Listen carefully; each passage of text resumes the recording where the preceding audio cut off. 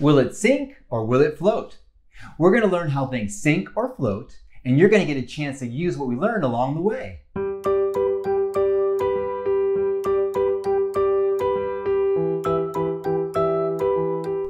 As we guide children through exploration, we can be a partner to their play. And being a partner to their play means that we're ready to support and challenge them toward their discoveries.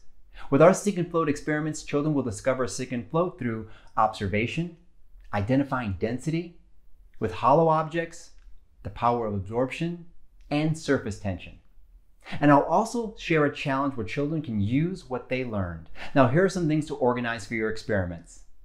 You'll need some things to test to see whether they sink or float, whether from around the house or outside. You'll also need a container of water, whether it be like a bin or maybe a sink. And also have a place where children can record their discoveries, predictions, whether something did sink or float, things they changed to make something sink or float. Now, here are some examples of some things you can test to see whether they sink or float. Lemon, sink or float. Spatula, sink or float. Chalk, sink or float.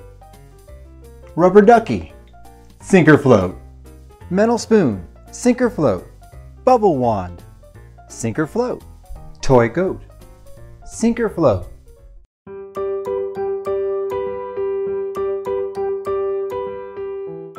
Let's start off by looking at what does it look like when something sinks or floats.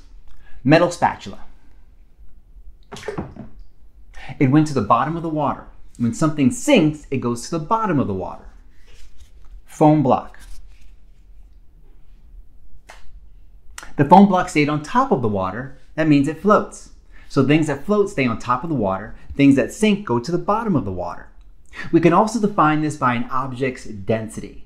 Now that's looking at an object's molecules, and that's more than what we can see just by looking at it. An object's density is how close its molecules are in a particular space or shape.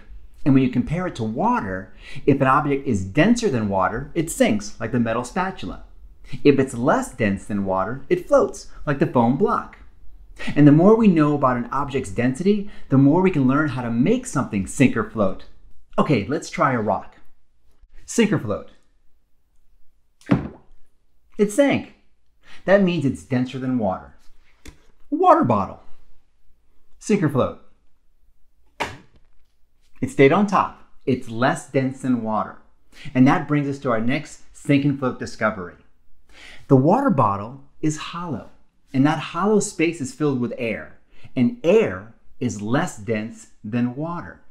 So we know that if you have something that's hollow and it's filled with air, it helps an object float. So think about the things that you're going to be testing. Are they hollow? Are they hollow enough to make it float? Next up, a toy goat. Sink or float? Sink. Eraser. Sink or float? Sink. Paper. Sink or float? It floats. Now let's watch the paper just a little bit longer.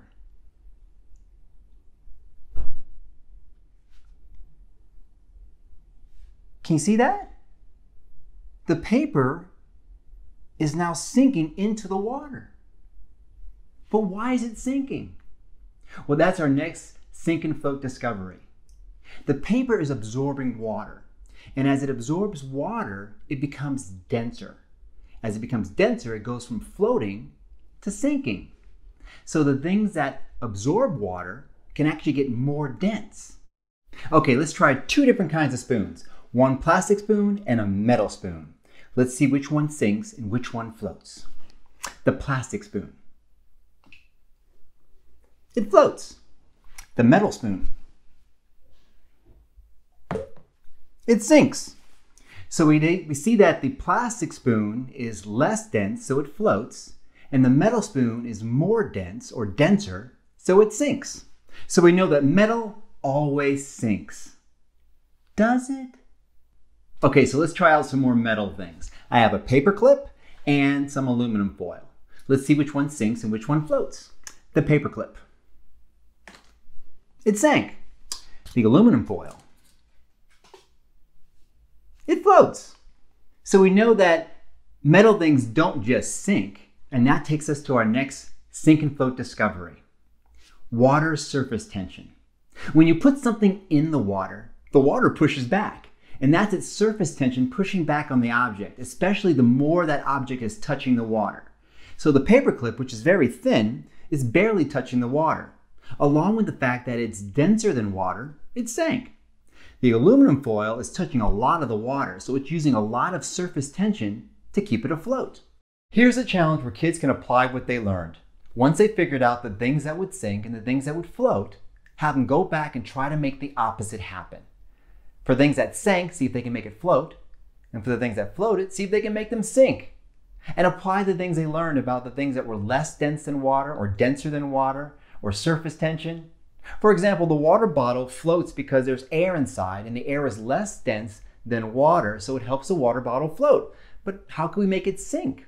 We can put something else inside, something different, something like sand or water or paper, and see if that makes it sink. And they can do their problem solving on all the different items to try to make them sink or float. We'd love to see the different ways they try to make things sink or float. So post a photo or video on social media with the hashtag LearnWithLakeshore. I hope you enjoyed this Learning at Home video. Be sure to like this video and subscribe to the Lakeshore Learning channel to see more. Until next time, keep on learning. Keep watching our Learning at Home videos. Plus, visit lakeshorelearning.com for thousands of free resources.